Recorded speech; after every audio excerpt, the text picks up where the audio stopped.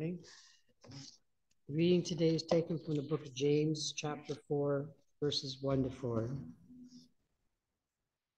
From whence come wars and fightings among you?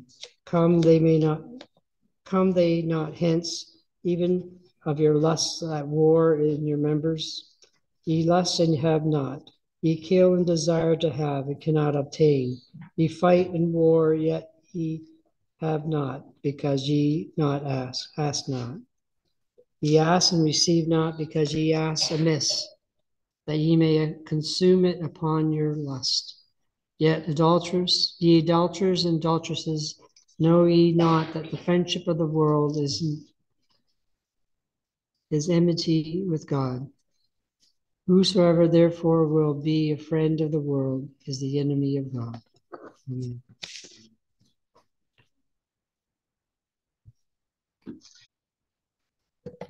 Morning. Question is, what causes fighting? And from the reading we had, it all comes from within ourselves. You may take a look at that picture and it might look vaguely familiar. Then when you look at the name A.Y. Jackson, you'll know, oh yeah, the group of seven. But this doesn't look like a typical group of seven painting. Usually we're used to seeing red maples and crimsons, oranges, yellows, lovely skies, a copse in the evening. But you look at this copse of trees and they're all skeletons. Then you take a look at the date, 1916. And you take a look at the terrain and you see all these mounds of dirt, craters, and you see something that looks like a ladder. It's actually called a duck walk. And this is spread over the mud.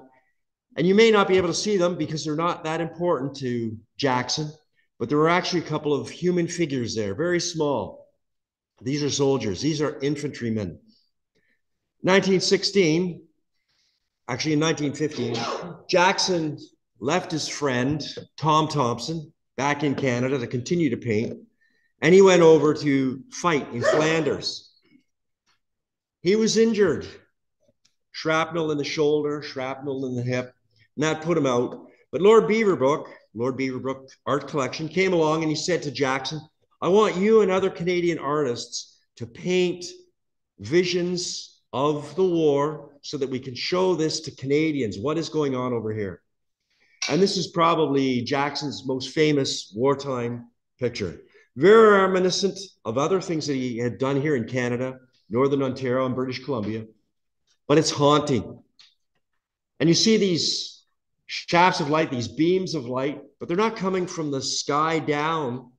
These are searchlights shooting up into the sky, searching for enemy planes. So it's a rather gloomy, sad picture because of the fighting, because of the warfare that is going on. And we've been looking at the Sermon on the Mount and the teachings that Jesus said.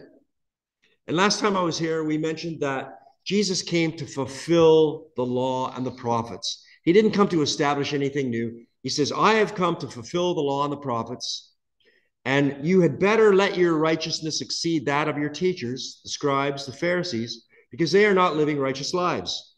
They have taken the original standard of God, that bar, and they've dropped it, they've lowered it, and they're teaching you to do it. And you cannot teach people to relax the laws of God. And we're going to pick up in verse 21.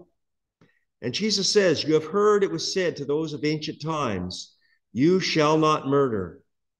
Well, this is true. And you can say, well, this is right from the 10 Commandments. You shall not murder.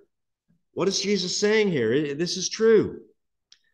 But Jesus is about to expose what the leaders are teaching and how they've taken that bar and they've lowered it down.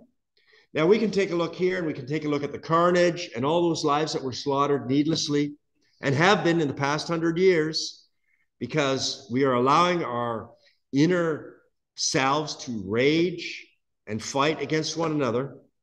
But the killing over here in Flanders has not ended. In all of those mounds, Jackson was also in Passchendaele. It was very muddy, a lot of rain. A lot of shells are hidden just below the surface. And not so much now, but for years afterwards, farmers were being killed because they're plowing their fields and these unexploded shells are still there. And there are men, squadrons in Belgium who go around and they are still collecting shells from this war. They're just hidden below the surface. They're still killing people. And Jesus is going to show the people, you have these unexploded shells. Of course, they didn't have it back then, so I'm jumping here. But there are things hidden just beneath the surface that are going to explode and they're going to kill you and they're going to harm you. And right here, we're going to take a look at the idea of murder, and there's something hidden there.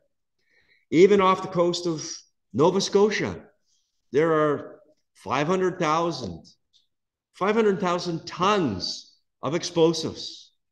My uncle, who was in the Navy, James Thrower, he says that after the war, they were just shoveling ordnance over, pitching it over the sides of the ship. And every once in a while, you have some fisherman and he catches one of these. There's always the concern that there might be a cascading explosion if they blow up, because the high explosives are deteriorating, the detonators are degrading. In fact, you may have heard just a month ago in England, they had to evacuate a portion of a town because an unexploded bomb was discovered there. So Jesus here is going to show that we have unexploded bombs. I say to you, if you are angry with a brother or sister, you will be liable to judgment. And if you insult a brother or sister, you will be liable to the council. And if you say, you fool, you will be liable to the hell of fire. So Jesus is exposing what the leaders are saying. The leaders are saying, you shall not murder, but everything up to that point is fine. It's acceptable. And last week we took a look at sometimes people want to just get as close to the edge as they can. We should be saying, how far can we allow God into our lives, the will of God into our lives? And yet we're saying, how far can we go away without falling over that edge and being displeasing to God? And so here he's not contrasting the law of Moses. Jesus is not saying, I'm going to replace the law of Moses. He's replacing what these teachers are saying. And he's saying you should not be angry with a brother or a sister. And we say, well, you just don't understand, Jesus. No, maybe we're the ones who do not understand. The Roman emperor, Marcus Aurelius, he was a pagan. He was considered the last of the good Roman emperors, but he was the most powerful man in the world. And he wrote down little things at the end of the day, observations. Today they're called the Meditations of Marcus Aurelius. He wrote them only for himself, not for other people. But again, he's the most powerful man in the world. And it's interesting to read what he says, what the most powerful man said and thought. And he said to himself, memo to self, today you will meet an irritating person. And it's true. Maybe not for us every single day. For him who's meeting people, he's going to meet irritating people. And we know that we are going to meet irritating people. Some of you may have ran into an irritating person driving here, coming here this morning. We're going to meet them. Why are we so upset or shocked whenever we do? It's going to happen. It's just as sure as the sun comes up and down every day. We're going to meet irritating people. But Marcus Aurelius went and said to himself and to us, that person really can't harm us. We are mature enough. We're wise enough. We have an intellect. We can put a barricade or fortifications around us. I guess in our own parlance, we would say, don't let that irritating person get under your skin. Don't get angry. Don't be filled with hate towards that person. Because when you respond to them, that you are harming yourself. You can't change them. You can only change yourself. You get angry with them. You are not getting rid of those bombs that are hidden beneath the surface. And there is going to be an explosion. There is going to be problems. And then Jesus says, if you insult them, and if you start calling them different names. Now, the principle here applies to us. Obviously, these people, these teachers, these scribes, and the people in Judea are thinking, we can do anything we want to a person. We can verbally assault them, attack them. So long as we haven't committed murder, we are doing all right. And here in our society, we are just as bad. I'm sure you've heard somebody in the past week, or you'll hear them this week. They'll say, so-and-so made me so mad. Why, I could have just socked them or plowed them, or I'd like to kill that person, or if I could go through the telephone at that person. So we hear it all the time. Why are we like that? well, this is just my own supposition. We say that people are being dramatic. Drama comes from the theater. And when you take a look at what's on the theater, the playwright supposedly is exposing for the people to think about. But what do you see? You see this dialogue and they're arguing with one another and carrying on. And then that got into the movies. And most of us were raised on television. And how do they generate those cheap laughs on situation comedies, sitcoms, by insulting other people? So our society, we are very much like this. We are constantly insulting and putting other people down. And Jesus says, this is wrong. This is not the way that things should be. You are liable for what you are doing. These are those unexploded bombs, and you're just going to create and cause problems.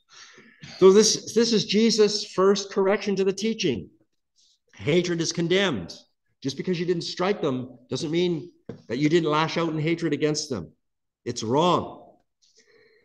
And it's not normal. It's not universal, found around the world. One of the British administrators in 18th century India took the Hindu laws, they call them the Gentus at the time, and we have the Code of the Gentus, the law of the Gentus. And in that, verbal abuse is punishable. It's a punishable crime. And even today, Indian people, they're fairly respectful. You don't hear them verbally abusing people, not like us. And it may or may not be because of the situation comedy. Maybe they're just reflecting our reality. But we should not be like this. And the teachers certainly should not have been like that. And Jesus is trying to tell his disciples, don't be like that. Do not be filled by hatred. Do not let that irritable person make you flare up. Don't lash out with your tongue. And this is challenging. This is very, very challenging to us. And I'm sure it was challenging to them. But again, Jesus is not interested in having followers and having crowds. He wants disciples. And so if people don't want to accept this, this is fine. But if you want to follow Jesus, you want to be a disciple, we're going to have to control ourselves so that we don't have these hidden bombs. But if this is not challenging enough, Jesus is going to raise that standard even higher to where it originally was. Take a look at verse 23 to 26. When you are offering your gift at the altar, okay, the teachers are going to be offering their altars all the time. Presumably, these people want to please God. When you are offering it, and you remember that your brother or sister has something against you, leave your gift before the altar and go. First, be reconciled to your brother or sister, and then come and offer your gift. Do you see what Jesus is subtly doing here? We like to think, oh, they're the people that are wrong. We're fine. They have offended me. But Jesus is saying, no, you are that irritable person. You are the one who's offended other people. So before you offer your sacrifices to God, you go and you make it right. So the standard is reconciliation. The standard is harmony. God wants us to be living in harmony with one another. No parent wants their children to be fighting and bickering. They want their children to be harmonious. No teacher wants the classroom to be fighting and harmonious. She wants the whole class to be living in a state of harmony. And that's the same with God. He wants us to live in harmony with one another. That is what he is teaching us. So murder is wrong, but hatred and verbal abuse is also a bad thing which should be eliminated. We see the distance that the leaders and the teachers have taken it, and there's a huge gap. And Jesus has said, I have come to restore the standard. I have come to fulfill the law. Now, this would have been hard for the listeners. We have it a little bit easier because Jesus is talking about reconciliation, going to the person whom you've offended. And what has God done? While we were enemies of God, he reconciled us. He established the plan for us. 1 John 3, we see that relations matter to God very much. And we've got to stop excusing our anger and our words. John 3. Do not be astonished, brothers and sisters, that the world hates you. We know that we've passed from death to life because we love one another. Whoever does not love abides in death. All who hate a brother or sister are murderers, and you know that murderers do not have eternal life abiding in them. We know love by this, that he laid down his life for us, and we ought to lay down our lives for one another. How does God's love abide in anyone who has the world's goods and sees a brother or sister in need and yet refuses help? This is the standard. And this is the standard that Jesus taught. This is the standard that his apostles would later teach. And this is the standard by which we must live. Relations matter to God. They are very important to God. Romans 12. I'd like to flip there now.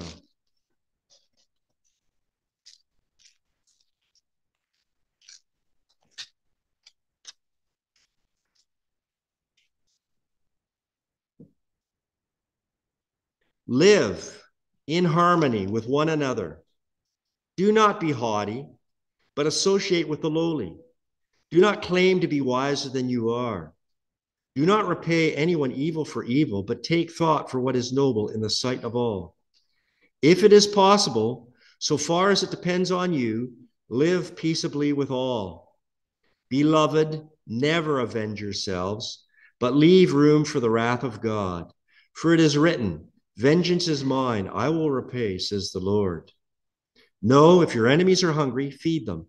If they're thirsty, give them something to drink. For by doing this, you will heap burning coals on their heads. Do not be overcome by evil, but overcome evil with good. So this is the standard. This is the standard by which we must live. And what did Jesus say is part of the blessed life? Blessed are the peacemakers, for they shall be called the children of God.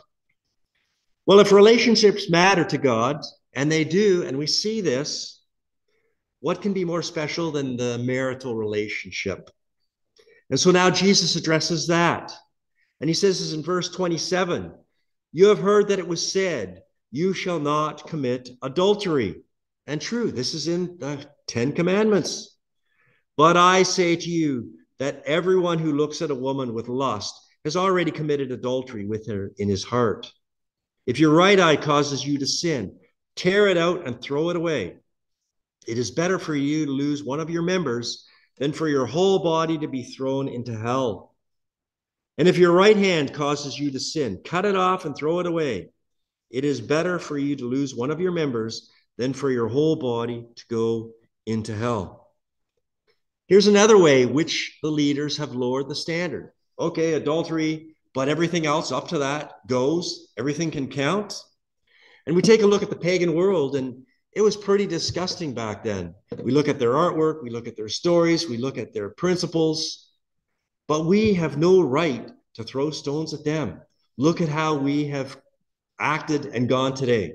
Again, in the theater, they always have to have some adulterous situation, and then you get it into the movies, even right back from the 20s and 30s. And then on TV and on radio, you've got these soap operas and TV as well. And now here we are in the 21st century with the internet and everything that can be seen on the internet. And not to forget that advertisers, their whole mantra was sex sells. And so we have been generated all these lustful thoughts. And Jesus says, these are also those shells that are hidden below the surface. And when they explode, it's going to destroy families, lives, destroy careers. So Jesus is warning against this as well. And these teachers are willing to let that standard slip. They've dropped the bar and they're proud of themselves. We haven't murdered anybody. We haven't committed adultery. But what else are they doing? And they think they're fine. They have relaxed the laws of God. Rip out your eye. This is not a suggestion. This is pretty serious stuff. And I would say today, does that mean that electronic eye in our house, that computer screen? What should we do about that? Well, we've got a clicker. There are filters. There are blockers. Use them. Employ them. Avoid that kind of stuff. And he talks about cutting off a hand. This is really drastic. Who or why would somebody cut off a limb? Well, it was an unpleasant experience for me when I was a young lad. I saw a muskrat caught in a trap, and it was gnawing to get, it was willing to sacrifice its paw to get out of that trap. Nasty vision. Medically, why are limbs removed? If you have gangrene, the doctor is going to cut that off. They do not want the poison to spread throughout the whole system, throughout the whole body. We have a lot of unexploded shells in our lives, and Jesus is pointing them out. It's not enough to do everything up to murder, to do everything up to adultery. They have to be eliminated. It has to be removed. 1 Thessalonians 4, 3-5. This is the will of God, your sanctification, that you abstain from fornication, that each of you know how to control your own body in holiness and honor, not with lustful passion like the Gentiles who do not know God, that no one wrong or exploit a brother or sister in this matter, because the Lord is an avenger in all these things, just as we have already told you beforehand and solemnly warned you. For God did not call us to impurity, but in holiness. Therefore, whoever rejects this rejects not human authority, but God, who also gives his Holy Spirit to you. We see how far these leaders have fallen. They're supposed to be the teachers. They really let their people down. Jesus is putting the standard back up. Our sanctification, our holiness, our being pleasing to God. So we've got to find these bombs, these unexploded shells. We've got to get rid of them. We've got to root them out and get rid of them. Purity of heart will protect us. And of course, that's another part of the blessed life. Blessed are the pure in heart, for they shall see God. Jesus was not willing to lower the standard. He was different from those scribes and Pharisees. And we must not lower the standard. We do, temptation creeps into our life, and there's going to be an explosion. It's going to destroy us. There's no such thing, well, there are, but there's no such thing as the scribes and Pharisees seem to teach that we're okay so long as we avoid the big sins. No, anything displeasing to God, anything against what he has taught us is wrong, and we've got to root it out. These are hard words of Jesus, but if we want to see God, if we want to be pure and holy and like him, then we must follow and obey the standards that Jesus has laid down for us.